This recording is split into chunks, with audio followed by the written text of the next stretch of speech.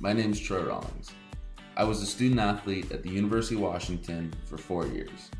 I recently just finished my collegiate baseball career and am here today to help you and your future student athlete prepare for this journey of a lifetime.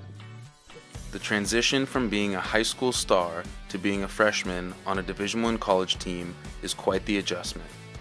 Not only does it require putting more time and effort into your sport, but you are also expected to compete in the classroom at some of the top universities in the country.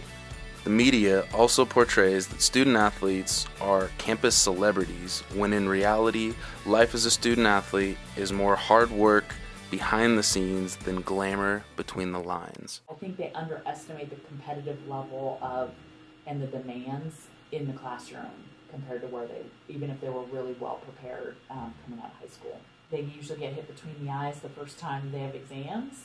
I think we do a lot on, and I won't spend a lot of time, but the transition on in academics, we have tutoring and advising and study table and all those things that provide structure and discipline. It's a long process, and it's something that when you put in the effort and you put in the time, you'll eventually get rewarded. It may not be as soon as you want it to be rewarded, but it'll come back to you at some point. And so, like for me, it was just learning how to stick with it. School always comes first, and you always got to remain, in the back of your mind, you got to think, hey, I got to stay eligible. I got to still pass this class, otherwise I can't play. So for me, I get my grades, I get the highest grades I possibly can, and I still got to stay afloat. Student athletes, like many college students, are highly connected to their parents. 48% of NCAA men's athletes and 62% of women's athletes communicate with their parents at least once per day. I always talk to my parents at least twice a week, 3 times a week, make sure they know what's going on, how I'm doing. Student athlete has to make their own choices and decisions, clearly. But, my parents used to always tell me, surround yourself with winners. People that are going to be positive, supportive, kick you in the butt when you need to, but be good, ethical, honest people that are going to help you. A study published by Sports Health was conducted at the Georgetown University Medical Center. This study revealed that depression levels were twice as high in current student athletes compared to former college athletes from years ago. What I see is the day-to-day reality. And the day-to-day reality is our student athletes are unbelievably busy. They manage so many things simultaneously. In many cases, they're sleep deprived. They're trying to do a full-time job plus in their sport that they love and hold down a full-time academic load at a Division I, one of the best public institutions in the country. But I don't see the glitz and the glamour that I often see on ESPN. I see the grind and all the work that it takes to get there. So it's not a bad thing for parents, even with young children, to understand warning signs for depression or anxiety, or just have a basic awareness so they know what they're seeing.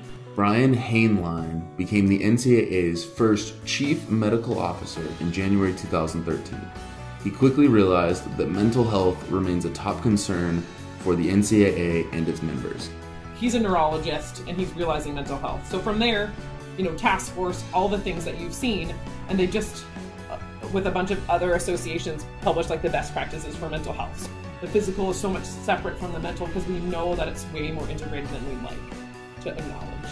So my hope with parents is that the relationship is deeper than that, and they can remember that you're human too, and that you're dealing with human things. According to an NCAA study of student athlete social environments done in 2014, 40% of male athletes and 28% of female athletes said students on campus assume I'm not a good student because I'm an athlete.